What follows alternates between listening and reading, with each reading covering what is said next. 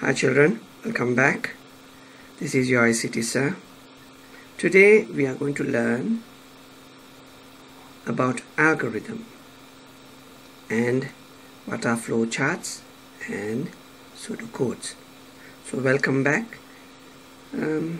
Sit and listen to the presentation. If you feel that you did not learn anything, you can pause, rewind and listen again and understand. This is for grade 6, 7 and 8. So if you go to the government book, grade 6 government book, you have algorithm and flowchart, and for ICT grade 7 you too have algorithm, problem development. Okay, flowcharts and algorithm. Grade 8 too has. Finally, grade 8 can have a chance to do some kind of a program using algorithm, learning, writing algorithms, and then learning them, what are its inputs, outputs and process. According to that, you can simply build a small program using Scratch to develop a small program. So let's jump in right into algorithm. In your book it says that algorithm is a method that includes all steps of solving a problem in order is known as algorithm. So trying to solve a problem step by step is known as algorithm. Over here I have shown the algorithm in two ways. One is the pseudocode and the other is the flowchart. So flowchart and pseudocode. Let's see what our flowchart is all about. Flowchart. A flowchart is a type of a diagram that represents a process of an algorithm. The algorithm is represented in a symbol manner with diagrams. I have taught you all these things. What are they? Just trying to make a fruit salad. And what are these green colors represents, and what are these orange colors or pink color represents.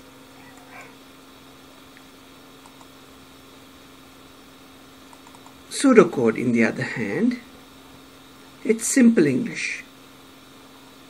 When it says here, when an algorithm is represented in simple English terms, it is called pseudocode.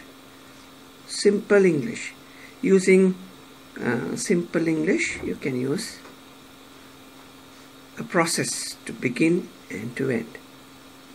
And you must remember, step 1 to step 12, there are some process.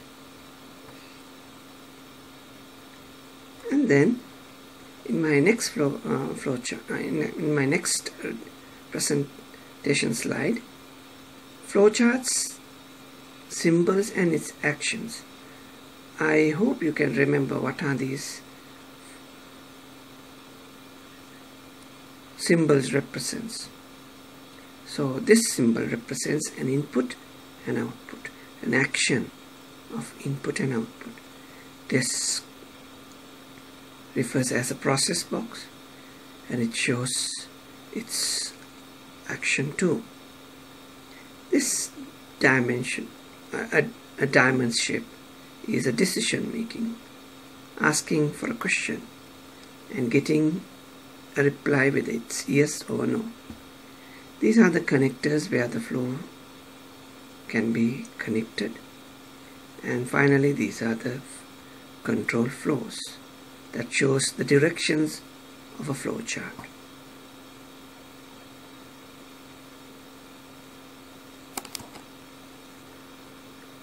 The rules of flowcharts. you must remember, children, you must remember, there are some rules when you are trying to design a flowchart.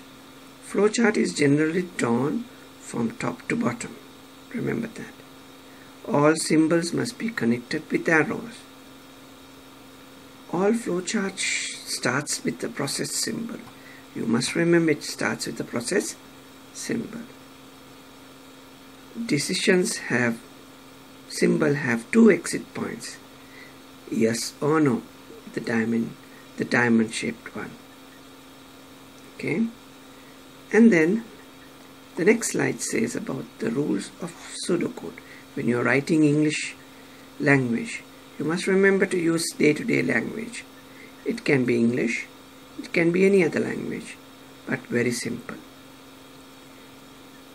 When writing an algorithm in a standard way, every algorithm must have a start and an end. That is also very important when it comes to, like you can say, start and end in a pseudocode. Therefore, it is compulsory to include initial steps in writing an algorithm in addition to a normal steps. You have to write them in order also. Okay. Next slide is all about the control structures. Now, when we are talking about flowcharts, flowchart has 3 control structures in grade 6 to grade 8 and even grade 9, 10, 11. You get these control structures taught to all students. Sequence, starting from the beginning to the end. It goes as a sequence order. Selections, you have a diamond or a decision taken, whether it is yes or no. Repetition, with a decision, it repeats until a condition is true and then ends with a false.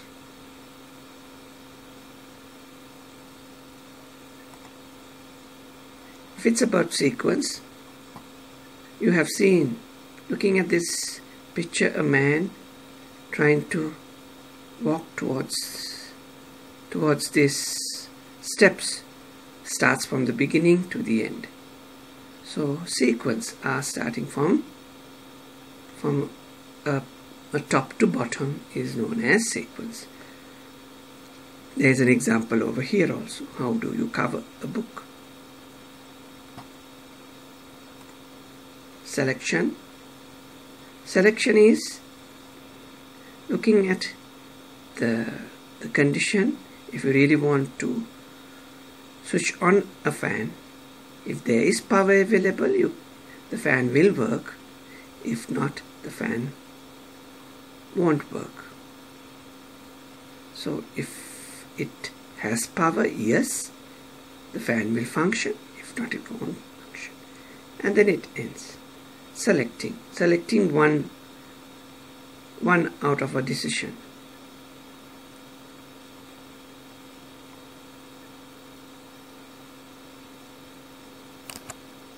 Next is the repetition.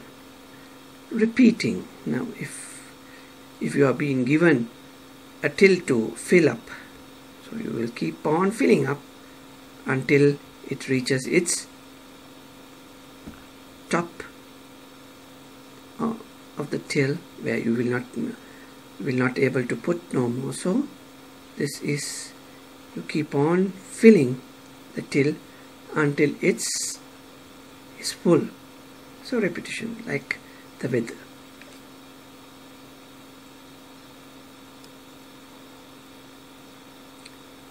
Repetitions can be represented in 2 ways. It is actually known as do while and do until. So here, looking at this example, when you want to write something with a pen, how do you go about it? You can take a pen. You can see whether is ink available. If it's yes, you can write, keep on writing, and then once you finish, you end the session. Here you take a pen, you write until there is no more ink. You will keep on writing, and then when if there is no more ink,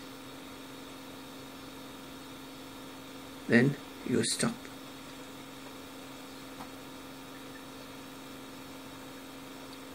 Right, children, looking at all this simple way of writing your day-to-day problems, life is also day-to-day a task of doing your work from starting to the end. So today I have an example for you to fill up. Make sure that you use the keywords. Now this example number 1.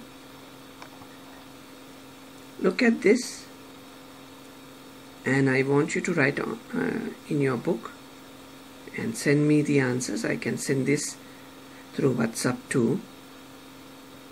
And I want you to write simple English, very simple English, like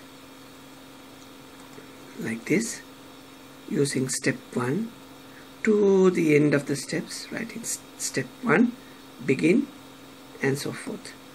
So you can write this as looking at this flow chart. Example 2 is also, I hope you have boiled rice. If you have learned how to cook rice, here you are. It starts from here and then serves until serves.